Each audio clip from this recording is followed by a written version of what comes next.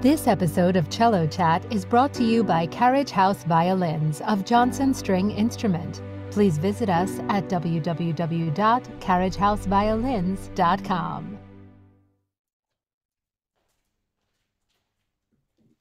And we're now live. Hello, everyone. Thank you for joining me today. I'm here to talk about the cello in the symphony orchestra. A lot of time is spent, of course, talking about preparing for auditions, which of course is enormously important because of the challenges that go along with taking auditions.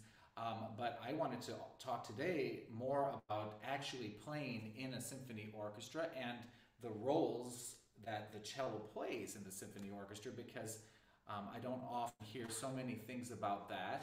And I think it's really important because there are distinct differences in terms of playing in a symphony orchestra versus playing your solo pieces or chamber music or using the cello in other ways. And so I thought I'd start by talking about, first of all, where the cello lies in the overall sound spectrum of a symphony orchestra. All of the instruments in a symphony orchestra were developed and invented with the idea of emulating the human voice historically in Western art music. And so you can think of the instruments as being part of the vocal spectrum. And so, like, for example, if we take a string section, we have first violins, second violins, the violas, the cellos, and the double basses. And if we assign those general registers to a string section, or you compare it to the vocal registers, you have the sopranos, which are the first violins, the mezzo-sopranos, which are the second violins, the altos, which are the violas, the tenors, which are the cellos, and the basses, which are the double basses. Now, that is not to say that these instruments are limited to those registers. Of course, most instruments can play in registers outside of the ones I just assigned, like, for example, to a string section. However, with that being said, the great composers chose to write for these instruments in what I would call the sweet spots of those instruments, which is the registers of each instrument that sounds the best. For the cello, of course, that probably means the A string from, say, middle C going up an octave and a half or so. And so that's because of course, the physics of that and how the instrument resonates, with the A string there. And so then we should also be thinking about the other instruments in a symphony orchestra and the general sweet spots for those instruments. And so we have, for the sopranos, we'll call them the sopranos that play with the first violins. Similar instruments to the first violins would include the flutes, the clarinets, the trumpets, the oboes. And then when we're looking at the same register as the mezzo-sopranos, the second violins, then we're talking about basically the same instruments, but with the second and third lines written for those instruments, so functioning similarly to a string section, because of course second violins are still violins, they're just playing in the lower registers or lower registers to the first violins. And then we take the violas, and the other instruments in an orchestra that tend to be in that alto range would include the English horn and the French horn. And then when we're looking at the cellos and the tenors, you also have the horns too, and often again, probably second, third horn. And we're looking at now the bassoons. There's a lot of writing that we have in common with the bassoons, as well as the horns. And then we're looking at, and then of course the trombones too are in our register. And then when you look at the double basses, now we're talking about the bass clarinet, the contrabassoon, and the tuba. And so those are the instruments. Composers generally try to stay in these registers, or if they didn't stay there, they wrote largely in those ranges for these instruments. And the reason it's important to know those things is when you're, for example, if you're sharing a line with another group of instruments in a symphony orchestra, a lot of times you're going to be playing with, as a cellist, you're going to be playing with the bassoons, you're going to be playing with the horns, you're going to be playing with the trombones. It's also important to know what everyone else is doing, because then when you have counterpoint and you hear a soprano line, well, it's probably going to be played by first or second violins. It's going to be played by the oboes, flutes, you know, those high wind brass instruments. So, and it's interesting, of course, because then as we move forward in time into, you know, say the 20th century and beyond in classical music, then composers experiment much more with using instruments in non-conventional registers to produce different colors, different sounds, different effects overall, and even use the instruments completely differently than they were traditionally used. So anyway, that kind of gives you an overview of the range of the sound spectrum of a symphony orchestra and where the cello lies. Now I would like to talk about the musical roles of the cello in terms of how the composers, the great composers, use the cello and what kind of roles they assign to the cello in a symphony orchestra. First, I'd like to talk about just the timbre of the cello. Of course, we know as cellists, the cello is most famous for having a very soulful sound, warm, very poignant, and also highly expressive. It lies in the registers that actually cover almost the entire spectrum of the human voice. It's an instrument that has one of the largest ranges of any instrument. I think it's also very much one of the most colorful instruments because of the variety of sounds that it can produce. So, which leads me to the second aspect of the cello. First we talked about the timbre, but the cello's versatility. And it's just such a versatile instrument, and it also can be a relatively agile instrument. And of course, a cello is not as agile as a violin or some of the smaller instruments, but for a larger instrument, it's quite agile, and that is supported, of course, by the fact it's probably the number 3, well, it's not probably, it is the 3rd most popular solo instrument with guest soloists with symphony orchestras, and I think there are good reasons for that. And so now we are talking about the functionality of the cello. So we talked about the timbre, the versatility. So now, how did the great composers use the cello? Well, I already alluded and spoke briefly about it, but if you are thinking about the cello as a solo instrument, it is one of the best solo instruments in a symphony orchestra because of its capacity for singing soaring melodies and very expressive solos. And because of course, we talked about the color and the range that the instrument offers. So a lot of the great composers wrote beautiful melodies for the cello all over the symphonic repertoire. Another use and very important role of the cello in the symphony orchestra is bass lines. And the cellos, as a section, they lead the bass line. And the reason they're the leaders is because they're the closest group of musicians to the podium. And so the other instruments in their register can watch them and see them, versus the cellos themselves, you know, you can't see what the bassoons are doing, you can't see what the trombone's doing without turning around, and that doesn't really work.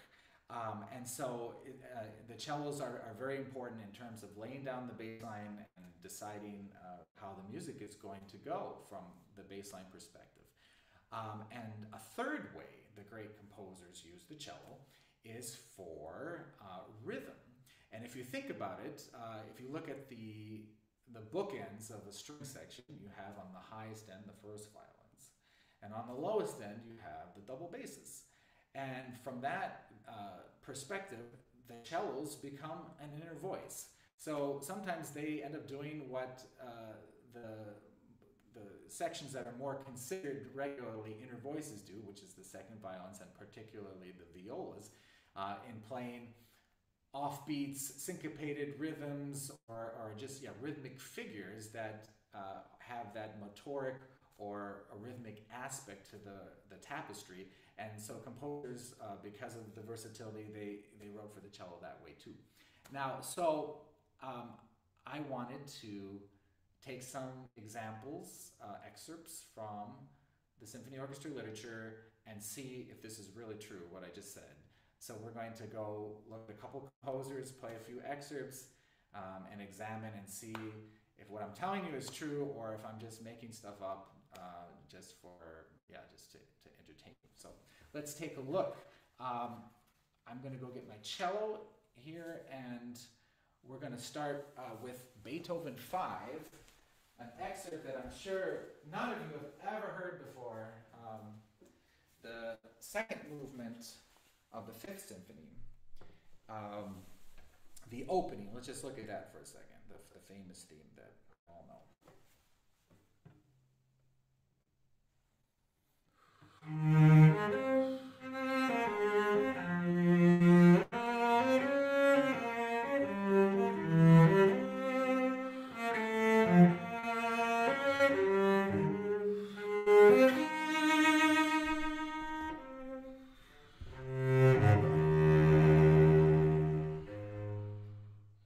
Such a beautiful melody. And I just said exactly how Beethoven used the cello there with the violas as a melodic instrument. So this is an example of how, the beautiful melodic qualities that the cello possesses. Now we're going to look a little bit further into that movement, a line that is usually not an excerpt. It's not particularly technically difficult, but there are things when executing it you have to think about. I'll just play it first, and those of you who know the symphony will know immediately where it is, and those of you who don't know the symphony as well might not know where it is or what's going on in the music at that point.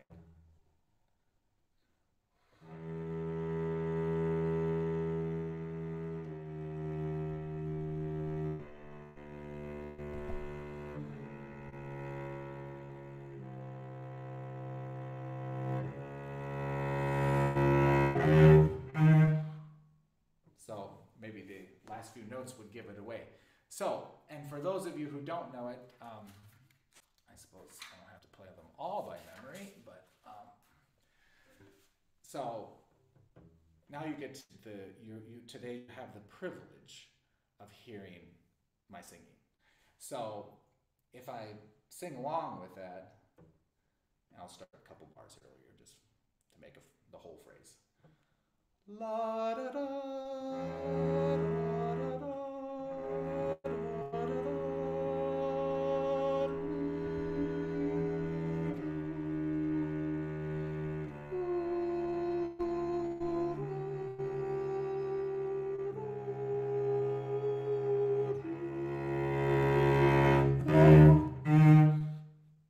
You even got my falsetto.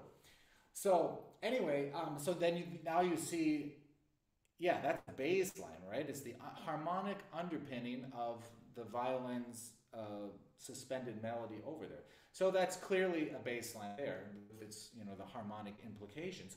Now we look, I thought it was interesting, we can go to the corresponding spot before variation 2, which is the transition again back. We have this, cyclical sort of rondo sonata form in this movement. And look what Beethoven does here. Should I sing? Okay, sure. La da da, la da da, da da da,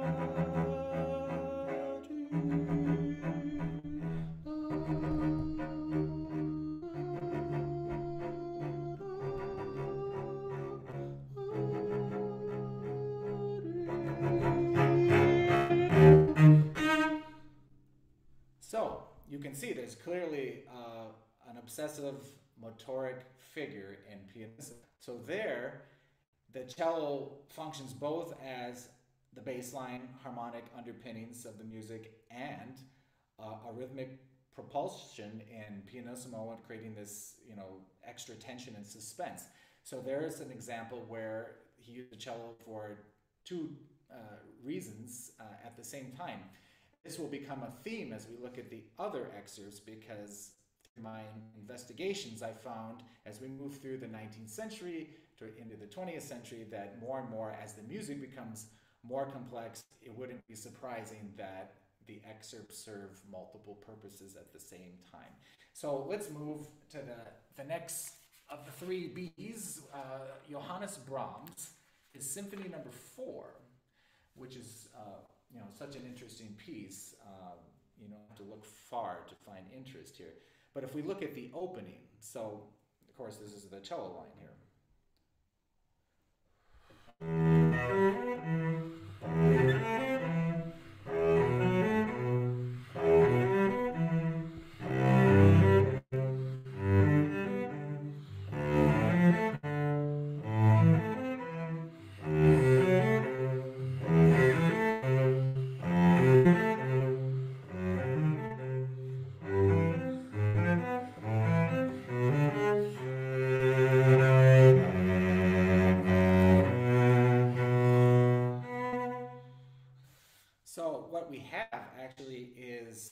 Arpeggiated harmony, it's more than that, because I would, that's my first impression. I think, the harmonies are rich, it's very apparent. However, it also creates a current through the arpeggiation under, of course, the melody.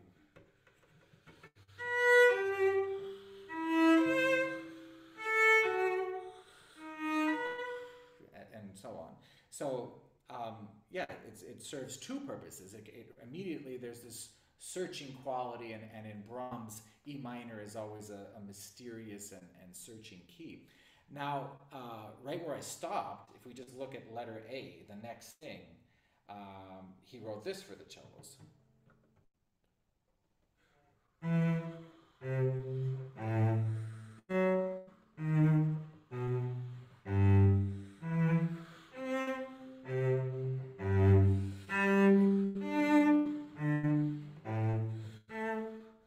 So again, a bass line, and again rhythm. So it's the offbeat character that again is most often traditionally used in inner voices. So again, we have multiple forces at work. Now, if we go to C in this first movement of the Fourth Symphony, you see, of course, Brahms didn't forget the cello is a marvelous melodic instrument.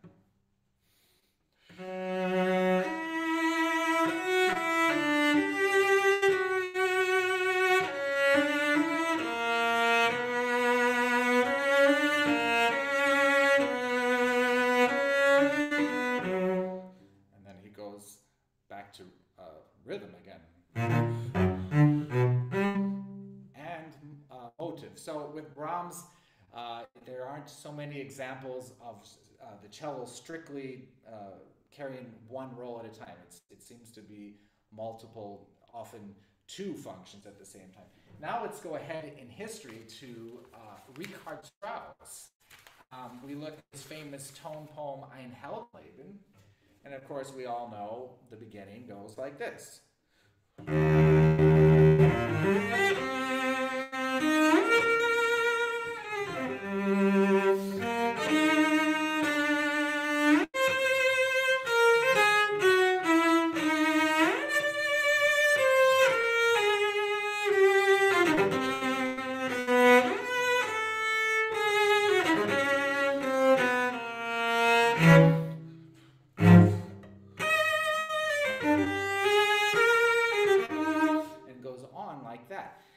Very heroic, yeah, it's very melodic, singing, soaring, doing what the cello does best at the beginning. However, what I find is interesting is, of course, we start this and playing with the horn, but then the violins come in, and now we're in the world of leitmotif. So they play melodic figures as well, and together it creates a sort of counterpoint. Well, not actually a sort of, it creates counterpoint. But this counterpoint, then suddenly the cello line is, so I'm going, and then we have, and against the line, and then we're under them, so we are contrapuntal line, and then thus a bass line. And at the same time, when he brings these 16th notes,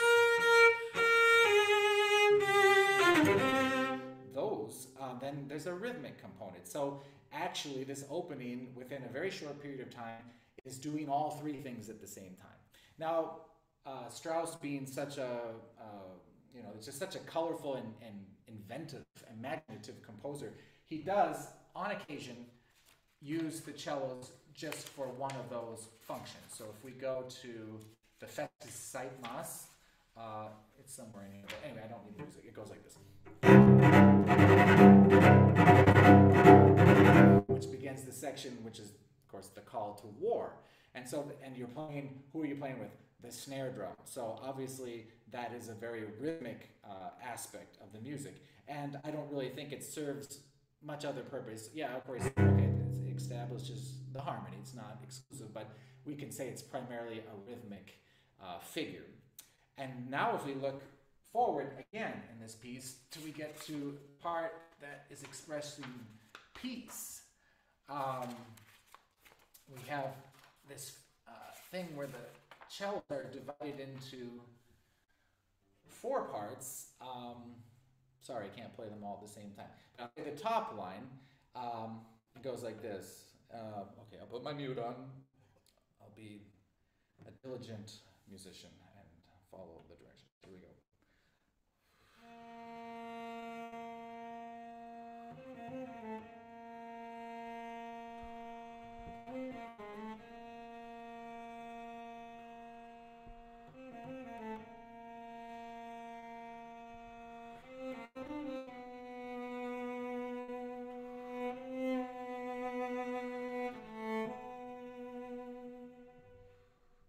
Like that. And so, and what's interesting here is we have voices 2 and 3 making chords underneath and moving in thirds and sixths in relation to the top line. And so, you know, that certainly what I played has a melodic aspect to it. It also, because of the divisi then, is very harmonic, and those sextuplets respond to the harp. Da, da, da, da, dee, da, da, dee, da, dee, da. Like this. And so it's also has a dialogue aspect, and then it's also rhythmic, because that creates this sort of gentle breeze that suddenly appears when the war music dies down, or well, yeah, and there's a section in between too. But anyway, so so now you see again, it's more complex. The composer is using the cello to serve 3 functions at the same time, a cello section, because of course you have a lot of players that you can divide and utilize that way as well. And now let's go into the very early 20th century and look at the famous another tone poem, this by a French composer, where we've been heavily in Germanic music, and now this is the music of Claude Debussy, his famous tone poem La Mer. If you've ever played La Mer, heard La Mer, or practiced, you know, for certain the excerpt, you know, for the famous excerpt that's on most audition lists, it might be interesting to know that in bar 3 of La Mer, the cellos come in.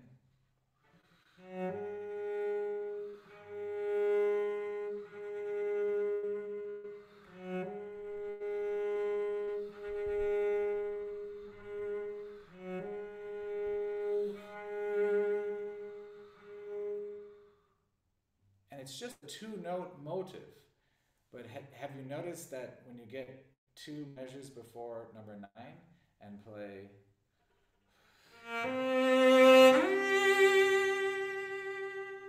there it is again. So it's again, Debbie likes to poo-poo, you know, Beethoven and his developing his motives. Well, maybe you did a little bit too.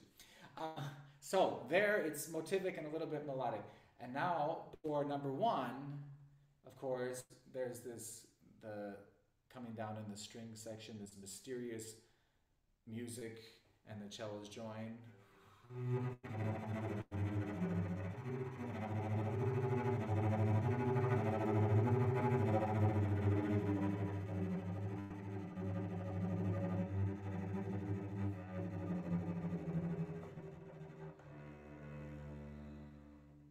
that's clearly a bass line, but I would also argue there's not much else going on there, and it has a melodic component.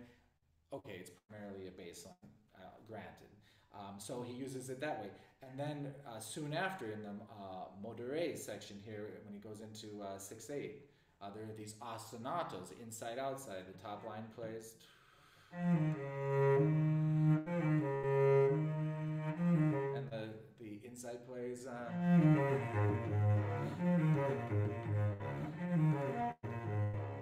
And that definitely has this is, you know, like currents running in water, and you have and also it's the underpinning harmonic D flat major, and you could even say it's slightly melodic.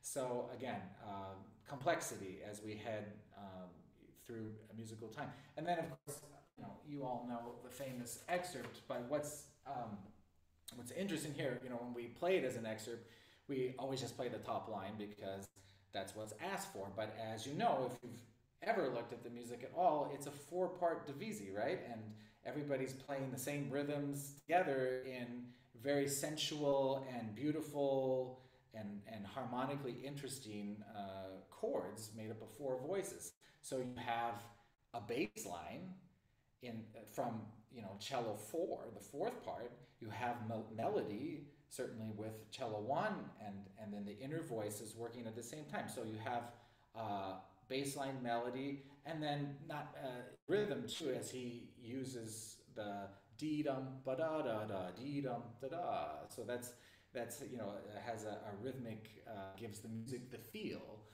If I play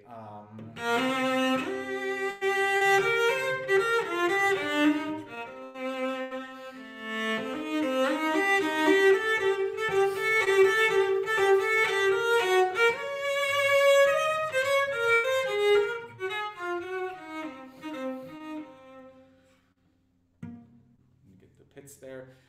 So you can see it's serving all 3 functions at the same time. So there's an interesting little study just to see how the great composers use the cello, certainly for its melodic beauty, for its bass line capabilities, harmonic implications, the color the instrument has to offer, and then also for rhythmic reasons, because although rhythm isn't probably the #1 thing that string players are best at, it's very possible and you know, capable to make this a great source of rhythm. So now I would like to talk to you a little bit about the skills needed to play in a symphony orchestra.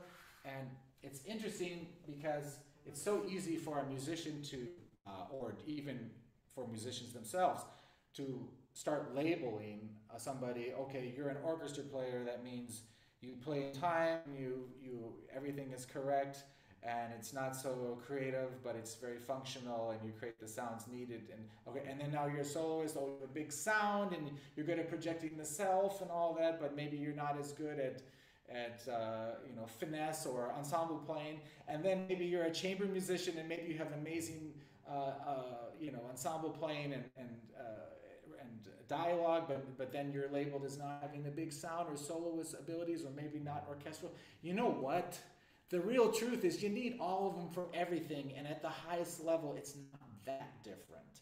Because you should, if you're in an orchestra, you need, as a cellist, you need soloist capabilities, because where do you play most of the time? In halls of 1,500 people or more.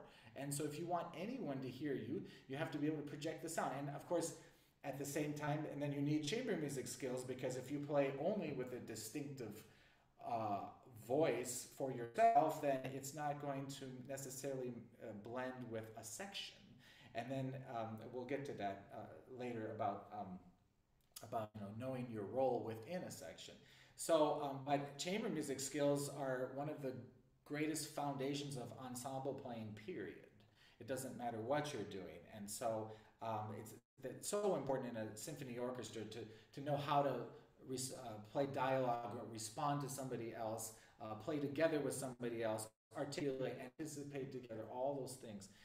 that are necessary in chamber music.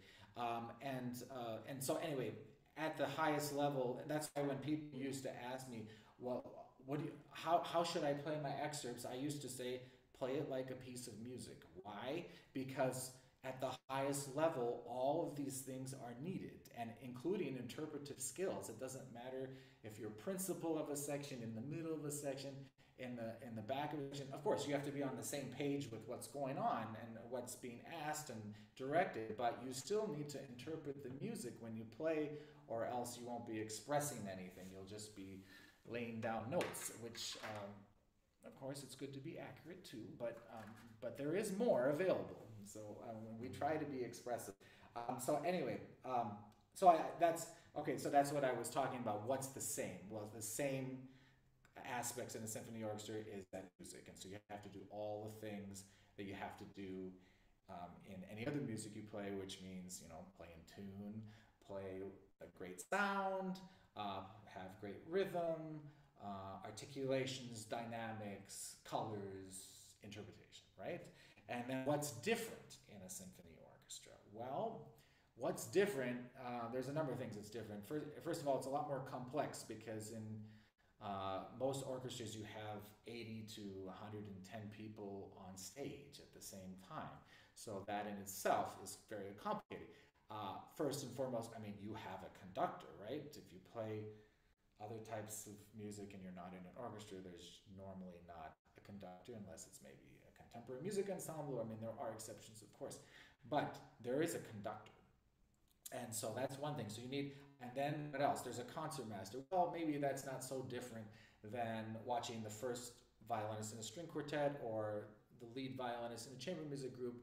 There's a lot of the same things that they're responsible for. However, the difference in an orchestra is you'll probably be farther away, and that's something I'm going to get to too. And then what else is different? Let's see. You have of course, in your section you have a section leader, right? The principal. So there's that. And so I always say that in an orchestra you need to have one eye on the conductor, one eye on the concertmaster, one eye on your section leader, and then also be playing with your stand partner and another eye on the music. So I guess you need 4 eyes and sensory on top of that. But in reality, of course, you can't do that, right? So there are at different points you focus on more on one of those or 2 of those aspects at a time. And that's why you have to be really well prepared to be in an orchestra and know your part, because you're not playing on your time, you're playing on the group's time. And that's harder to do than just play, what you feel at the moment, because you can't always do that in orchestra or in any group, really. You have to, it's because it's what makes the group better and offering the group what it needs to get the best at every given moment. And so you have that. And then I mentioned it, I think the real other, what makes orchestra different is the distances. The distances can be incredibly far. You can be playing with somebody 30, even 40 feet away. And so what does that mean? It means that there has to be different amounts of anticipation according to where you're sitting. I play principal cello in Cleveland, so I probably have one of the easiest seats in the whole orchestra because this is where all the sounds converge and the conductor's there. So what I hear is actually, the right time of everything. But as you head back in the orchestra and get farther and farther away, what they're hearing back there is often later than how it's sounding at the front. So sometimes they have to go against their intuitions and play earlier than it actually than they would if they were just listening. And that's that. I can't imagine. That must be incredibly difficult. I've done it a few times, sat back there for different things. It is a lot harder. And then back there you also don't hear the group as well because the instruments are pointed out into the hall, of course. And so for a symphony orchestra to actually sound perfectly together, everyone is playing at a slightly different time, actually, which is an incredible, phenomenon that has to happen in order for it to sound together. So, but this is a skill, and so that's why you have to know, and then also the acoustical environment will affect this too, because some halls actually there isn't so much of a lag time in the back, and then in other halls it can be extreme where they really have to play really ahead because they hear things so late. So it just depends on the acoustics too. So so that's kind of that's what makes an orchestra different. And now I want to talk about actually how to play in an orchestra, and of course I think I already touched on that in terms of distances. Let's see. Okay, yeah, first and foremost, obviously, you need to have an eye on the conductor, and it's also helpful to let them know that they have your eyes, because it tends to make them feel better from the podium, that they know that you are attentive and know what's going on. So it's always a good idea to let the conductor know that you're watching, and then to be watching so you're cued into what's going on. So I would say watching the conductor, and also, I mean, obviously listening. And sometimes if a conductor conducts really far ahead of the orchestra, or as an example, you need to really then tune into listening to the group and watching various section leaders while taking in that information, understanding that if you play exactly with the time, you're going to be super early. And I just use that as an example. Some conductors, they might conduct a little behind. Well, that's a harder one because you can't really be ahead. So then it's just going to be slower, or not as moving. So you have to be aware. But anyway, it's always important to be able to interpret what the conductor's doing, and if you're not listening, if you're not joining what you're, and to know what to listen to when too is really important, because, and that's why we go back to the beginning of this talk where I'm talking about the range and the different registers of instruments. So how your line plays off other lines and the musical function of what you're playing. You need to know that at all times, because otherwise you don't know really what you're doing, and nobody likes that feeling. And so it's very important. I would say also very important to make a stand. What does that mean? I don't mean, bring your welding skills to the hall. What I'm talking about is really building a unit with the person you sit next to in a section. And what does that mean? Okay, you have an inside player and an outside player. Okay, technically, you give the edge to the outside player in terms of if it's, say it's in the middle of a section. Well, what is your role? Your job is to communicate what the front stand is doing and how they're laying down the musical line to the people sitting behind you. So they have to be leading with the front stand and show it, and so to help the people behind. And then the outside person probably should have the edge over the inside person in deciding exactly where that goes. That doesn't mean the inside person should sit back and just kind of watch, and because if you sit back, you're late. I mean, so in other words, every person in a section has to lead. We have to do it together. We have to feel the group pulse together and be really tuned in. If you're at the back of a section, it's the hardest place. It's the hardest place to hear. So those people are often watching the bow of the principal, or if you can't see that, the bow of the associate or assistant principal who's sitting next, so they can see where it's happening. And then they're relying a lot on the motions of the front desk as well as the conductor, of course. So because back there it's really a different world. That's from my experiences, and it's very challenging. And I really admire the people who sit far away from the podium and are able to play with such wonderful timing and anticipation, because it's just really hard to do. But like anything, you get good at it. You get used to your neighborhood, and that brings another thing about playing in an orchestra. Get to know your neighborhood. Of course, you're going to build a stand with your stand partner. You'll have conversations in the gaps, you get to know them personally a little bit. Very importantly, get to know their playing. But also, if you sit where the cellists sit in Cleveland, which is American string quartet seating, and if you're on the outside sitting back, then you might be sitting next to a violist. Well, get to know how the violas make music. If you're a little further back, you'll be close to the double basses, and you get to know how how they play, and of course it's helpful too. It's and nice the human aspect, who they are as people, because sounding good and being together with your neighborhood is a very satisfying experience. And sometimes even when things aren't perfectly together around the orchestra, it can be satisfying that your neighborhood is kind of rocking and playing great together. I mean, this is really a wonderful thing. And so, and I think that also translates then to a large area being together. And so that's important. I already talked about knowing your function in terms of the musical line. Should talk a little bit about the function of within the section. Well, I guess I kind of touched on that too, didn't I?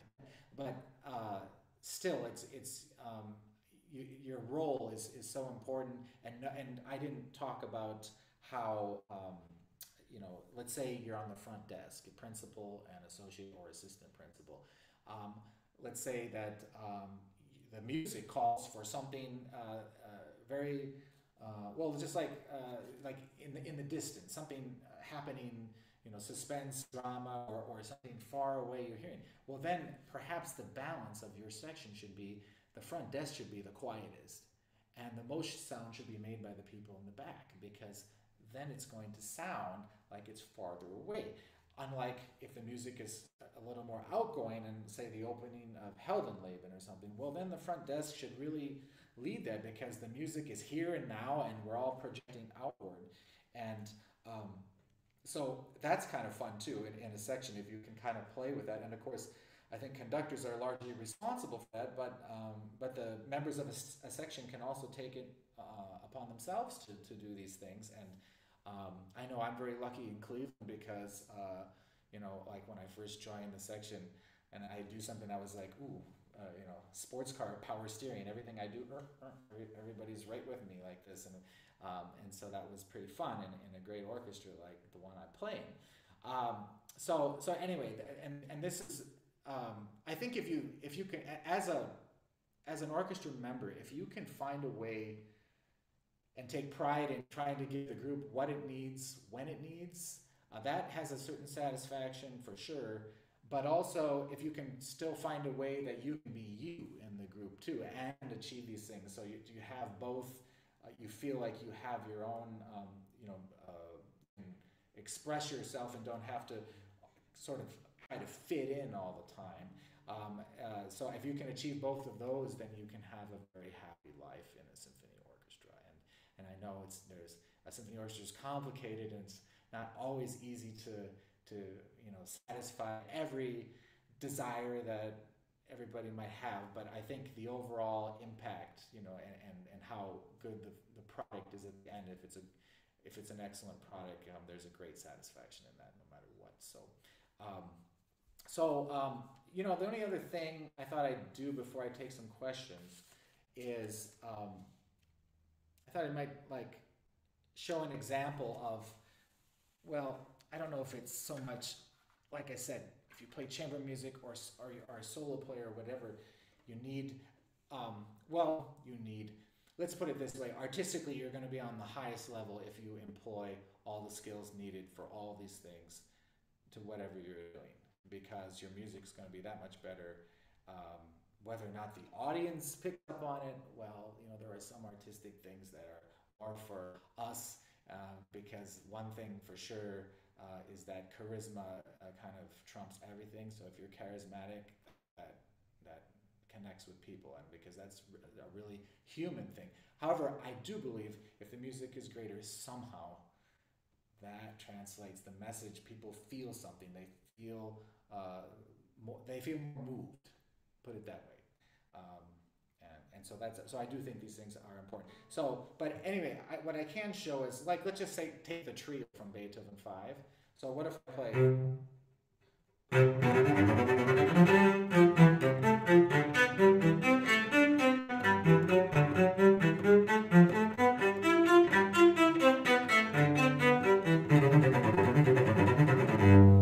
And as we know, you know, I've sat in a lot of auditions and things. I mean, that might be an example of what people think you need to do in an orchestra audition. You know, really good rhythm, generally really in tune, pretty good sound, you know, all that stuff. It's all good and in time, whatever character's fine, but it's, you know, that, would you play your sonata that way? Probably not. Would you play a concerto that way? I don't think so. Because, and the reason is because I didn't really use my body in a way that communicates and shows people what the musical feeling is, and also there wasn't a lot of musical feeling there. Let's face it. It was kind of mechanical, because people, you know, what happens when we prepare excerpts is we're so caught up in trying to, you know, play perfectly and play perfect in time and all the check all the boxes, but we forget it's music. And I can promise you that since I've been here, nobody has been hired at the Cleveland Orchestra that checked all the boxes and played like that. No.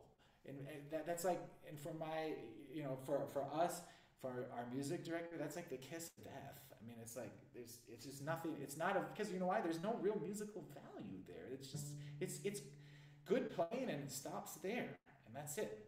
And so what we want to try to do is express what this music's about. So, well, it's C major, and it's, you know, it's foreshadowing the great last movement. I mean, it's the key of C major, the key of salvation. There's something incredibly triumphant over, you know, which becomes then a theme through the whole 19th century about, you know, overcoming heroic struggle. And I think that's in contemporary life. That's why this music is still very relevant, because every day there's so much complexity in life, and we all have our personal struggles, we have our society struggles that we have to overcome and rise above. And that's why this music is just so, and Beethoven in particular, just so relevant today to you know, just to everybody. And so then if I play, for example, and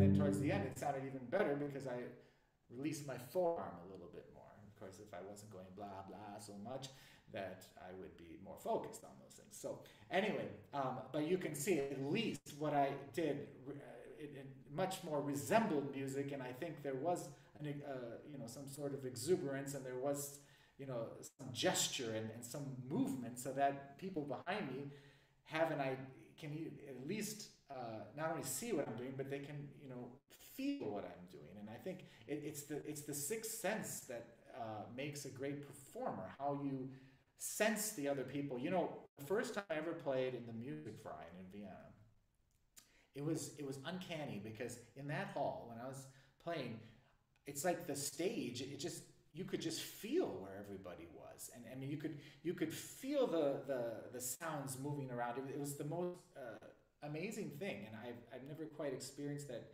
quite like that in any other hall, and it just really amplified what I'm talking about, is this, to really the sense of who you're playing with, and you know, when you're really in harmony and in the groove with other people, that's one of the great feelings you can have in ensemble playing, is you're doing it together. It's, you know, if you relate it to sports, it's a team sport, right? And we're as great as the sum of all of our parts.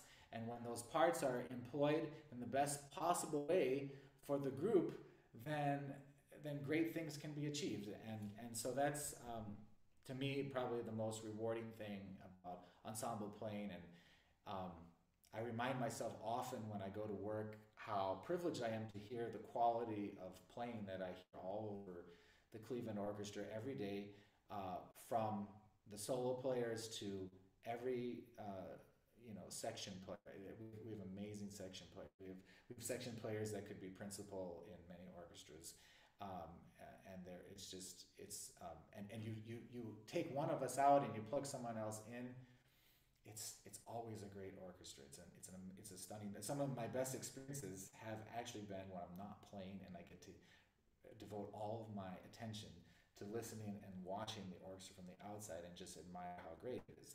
So anyway, that's just my good fortune, and I get to hear and be a part of that. So right now, I think I would like to take some questions. It's a good time for questions, and I'm sure there's plenty of things on my phone coming from everybody watching and listening today. So let's see. Okay, let's see. Let's go. Where are you? Questions for today. What is the first thing you do on the cello every day? Honestly, sometimes it's play orchestra because I'm not the earliest riser in the world. Concerts tend to be in the evening, and then things after it takes time to wind down. And so sometimes, it's just warming up just a little bit and starting an orchestra. I actually like that because if I go to a 10 a.m. rehearsal, and even if I'm not completely warmed up, I think it's great practice for those times when you have to perform a concert and for this reason or that, you couldn't be warmed up, because then it's not going to be such a shock when you actually, and of course, I'll do my practicing later, and I tend to do more as the day goes on, and I'm a little bit of a night owl, so that's but if you mean practicing, I think sometimes it'll be a scale, sometimes it'll be music. I think it's important to approach music from all angles and different angles and not practice the same all the time, because we all fall into that habit. I do too. And I have to remind myself that there are different ways to practice, and if you're not practicing different ways, it's too much the same, you're kind of creating your musical life from a certain dimension, and then you're kind of limiting what the possibilities are. How can one gain a better understanding of the large musical context surrounding orchestral excerpts? Well, that's okay. Fair question. Study the music, and if you're not a great score reader, the first thing I would say is find a great recording. So if you're preparing for the Philadelphia Orchestra, I don't recommend listening to a high school orchestra on YouTube, because that's not going to give you all the information you need. What I think you should do is find a great recording of an orchestra of that quality with a great conductor, and just get a score, IMSLP or Dover, or if you can get a authoritative score, even better, and follow along, listen and see. And then what I would also say is it's helpful to listen to different recordings, because you can see different interpretations, but then once you've kind of figured out the approach that you want to take, then you end up focusing more on a certain one, just that is more along the lines what you're trying to do, but just so you can hear all the parts simultaneously. There has to be there has to be a fair amount of work done away from your instrument, and that's also helpful if you're playing a concerto, if you're playing chamber music, because when we're playing, a lot of our energy, or at least a good part of it, has to go into playing, and so you can't give everything your full attention. But from the outside, you can focus all your powers on just music, and a lot of times it's about getting in your ear and figuring out what you want to and what you need to be doing. And then if you pick up your instrument, you can save a lot of time because you know what you're looking for. And a lot of times when we're struggling practicing, it's because we haven't quite figured out what we're trying to do. And so that can save time too, in addition to helping you learn. And then also learning how to read a score, so then once you have you've listened to the piece a lot, then maybe you can pick up a score and hear it when you look at an orchestral score, and kind of do that. So good question. In your mind, what is it that makes an effective practice session? Well, it's kind of what I just said, knowing what you're doing. I would say setting a goal for the day. Like, so many people say, how many hours should you practice? Well, that depends. I think it depends on how long it takes to reach your goal for the day. Of course, you don't want to set goals that are impossible to reach, or you'll be practicing 24 hours in a day. But you want to, just set out a goal for the day, and you might be done in 10 minutes, you might be done in half an hour, you might be done in 4 hours. So and of course, maybe that's helpful if you have a busy schedule, of some of the other things you're doing in your life. But nevertheless, I just think having something to focus on. So this is what I'm trying, and maybe you didn't totally reach the goal, but what's important is you made progress towards that goal. And so I think goal-oriented practice and kind of deciding ahead of time, at least just generally, I mean, you don't have to say 20 minutes of this and 30 of that, because I mean, that can be, it may create, depending on who you are, but that it might make you feel rigid if you do that. So I think just setting for yourself a focus for that practice session. How do you simultaneously, how do you stimulate creativity and imagination in the practice room? Oh, that's a good question. Well, I think it's about having ideas. And sometimes, honestly, you might sit there and not have any ideas and not feel inspired. But what I've found in the past is sometimes it doesn't take very much. You might, just go to the computer and Google something, pick up a book. It's just, sometimes you'll just read something that just, or something about the music you're playing, or about the time period, or something like this, that just somehow stimulates thought and sparks your imagination. So it's about, if you're not inspired, figure out a way to get inspired, because it really sometimes doesn't take much, but we just have to get our minds and our thinking in the right place, and that can open the door. Same technique can be inspiring, because you found something that helped you break through a problem, and then you were able to overcome, and then suddenly something becomes easy that was hard before. It says, how do you manage lots of repertoire at the same time? Well, that's a good question. I think not procrastinating and planning ahead is always a good idea. I mean, in reality, sometimes what happens is maybe you weren't procrastinating, but maybe your life is just busy, and in the end, a lot of times what happens is you end up just doing the next thing. But then if you don't have enough time for the next thing, then planning ahead really becomes critical, so that you have done some of the work ahead of time. And I think it gets better with age, but I think even with age, you have to be mindful of these things, because when you're really busy, things creep up on you, and then all of a sudden it's like, oh, I've got such and such a few days from now, and I haven't had enough time to practice.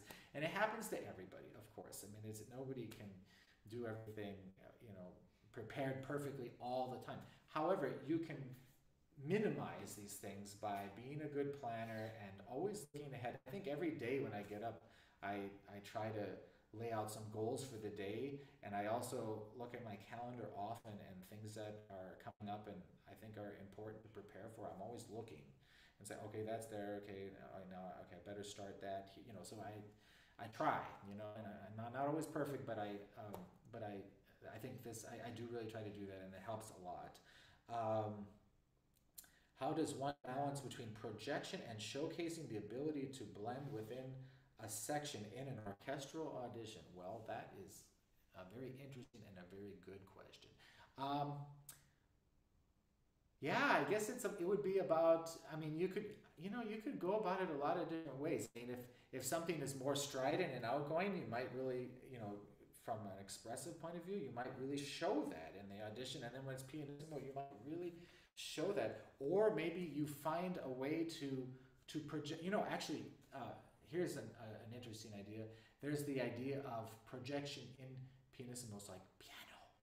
So that's not so loud what I just did, but it's distinctive, and it has it's a specific character, a specific sound to show. I think the main thing in an audition versus actually playing in a section would be playing with distinction, because when you're sitting there alone, you have to be a little more distinctive. It doesn't mean you have to have razor sharp edges to every note you play. Sometimes you want really soft, but just to play with distinct character and distinct expression, which might mean, I mean, it is true at times when you're playing soft in orchestra, I mean, you don't play with much, at times maybe not a lot of core or definition that way. So you always have to have a little more core definition in the audition, but that doesn't mean, it doesn't mean like, something so obvious and right here, and, it can be, the most gentle and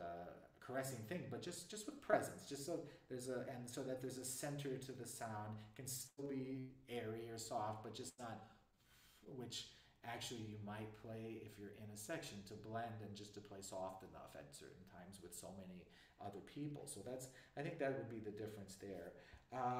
When you're a section player and you can't see the principal, do you follow the associate principal? Well, the first thing you should do probably is try to position yourself so you can see the principal, which is often possible. But if you really can't, then I would say, and I think I might have even said that in the talk, to try to then see what the associate principal is doing and their movements, right? That would be a good solution.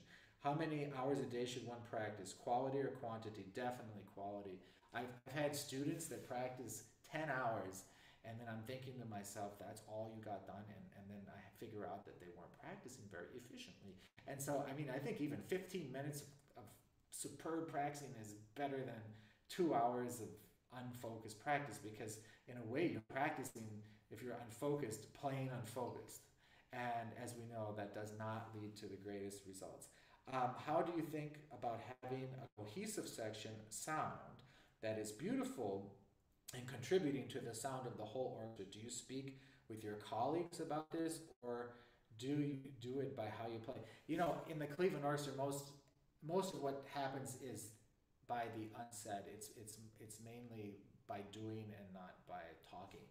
And I mean, of course, there is some talking, but I would say more than probably most orchestras, it's really, I've had a substitute come here once years ago, and she said to me afterwards, she says, it's amazing how many things are going on here that aren't talked about. And that's really, and things that were even learned by not talking. I'm not saying that's the best way to, for these things never to be talked about. I mean, I think it's helpful if they are talked about. And I've actually learned a lot about how people are thinking by teaching alongside them, especially when they, say the principals go to do a coaching session with the orchestra at New World or the University of Colorado, or some of the places we go to work with student orchestras, or in the New World's case, the fellows. They're not students anymore, but just so and in practice, I think it's better if you can show. Same with conductors. If any conductor is watching, please show more than talking, because you can save a lot of time. And I think the overall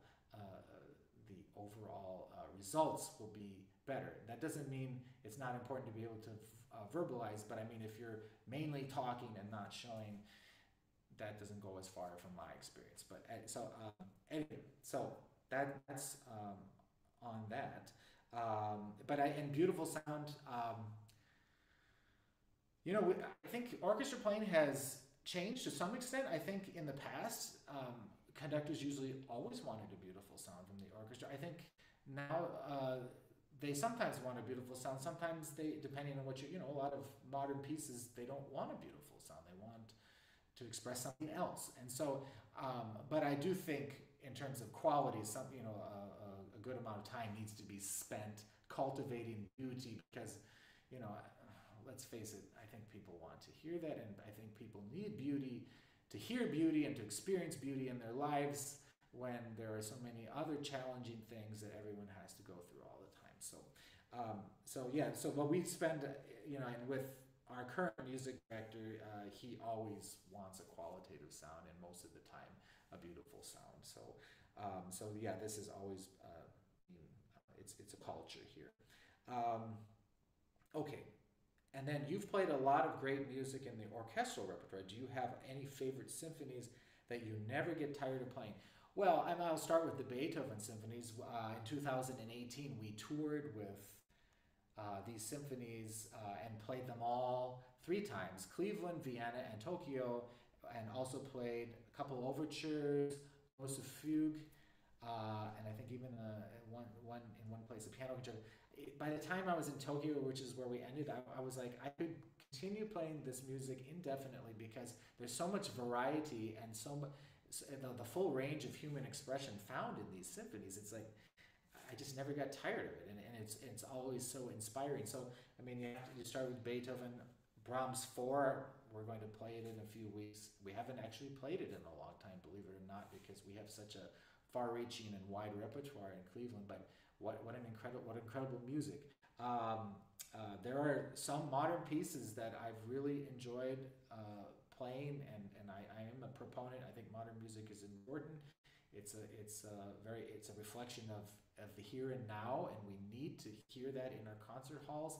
And I would say to any composer that might be listening today, my only request is think of the strings as a body of the instrument and not just some background texture for the rest of the orchestra, because I think we can do more than that. In other words, I'm not saying we shouldn't do that sometimes. I think that we want to feature the incredible playing and winds, brass, but I just think we shouldn't be just only doing that, because if you look through the music of the past, the great composers thought more, or that we could do more. So, and we're happy to do more.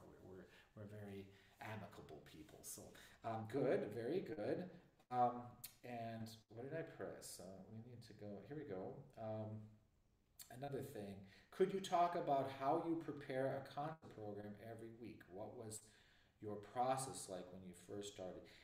Well, I think, and then what else? And hadn't learned all the orchestral repertoire. Well, it's a lot more challenging to play when every week there is a piece coming that you haven't played. I feel fortunate because I played a lot of orchestral music when I was younger. Aspen Music Festival, Indiana University had 5 orchestras, so we played orchestra every week. And then I went out to make some extra money and played in some of the regional orchestras. It was incredible, actually, the amount of repertoire that I went through there. Aspen, 9 weeks of summer for 4 summers, and Juilliard Orchestra. And so when I started my first orchestra job in Germany, I was going, there still was quite a bit of music I hadn't played, but I kept playing pieces like, oh, I just saw how valuable these early experiences with this music was, because I wasn't starting from zero with every piece. I already knew it to some extent, and it was on a certain level and then a place to depart from. So if it's a new piece, it's harder. You have to, because you have to start, and the hardest thing is a new piece by a composer you've never experienced before, because then you have nothing to go by.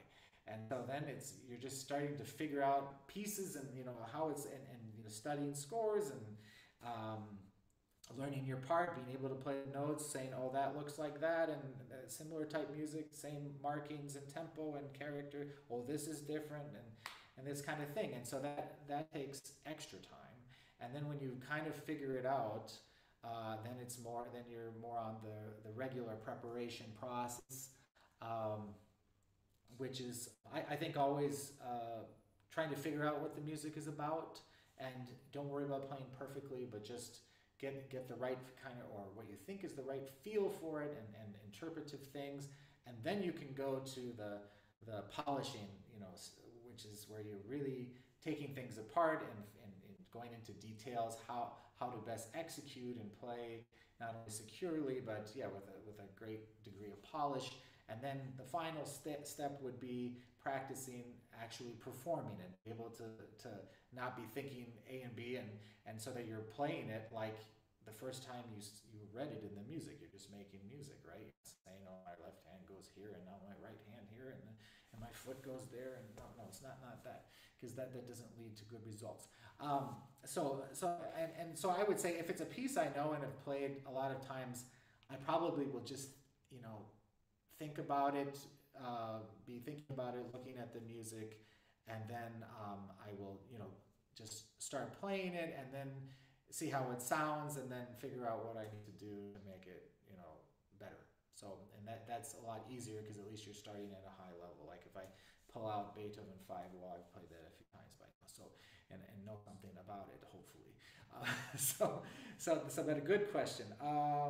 Okay, I think that may have gone through all the questions for this cello chat. And so if there aren't any more questions for me right now, I want to thank everybody for watching and listening today.